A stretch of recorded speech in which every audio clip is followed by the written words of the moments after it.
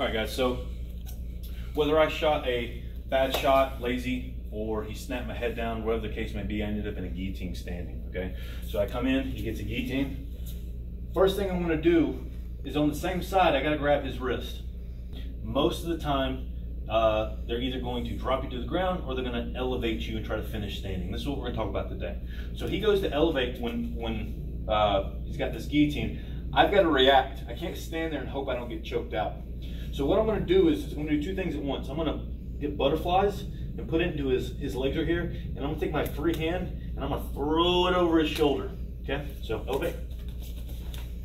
So I'm gonna be here. Now squeeze hard at me.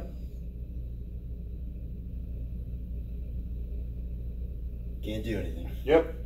So by holding the wrist and keeping my legs on this, his legs are here, it's stopping any kind of guillotine attempt. Okay. This arm right here is also helping me pull myself up. Once he gets tired, he goes to let me down. I don't want to end up right back in front of him like this, because if I do, he's just going to try it again. Okay. So when he lets me down, pull me back up. When he lets me down, I want to come behind like this. He's already off balance, and I'm already in a great position. I'm going to look to the sky, and in this case, I'm just going to let him down easy. If you wanted to be kind of mean, you can go ahead and really send him up over the moon, but because he's my buddy, I'm just going to set him down. Right beside mount. If he holds the choke, it's not a big deal. There's nothing on this side mount. So again, he snaps me into a guillotine. Free hand comes here. He goes to elevate his hips to get the choke, and I'm here. And I'm gonna hang out here until he gets tired.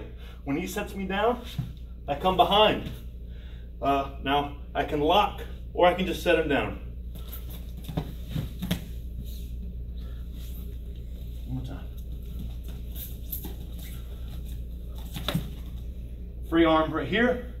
He goes to pick up. I'm here. He sets me down. I come behind and I set him down.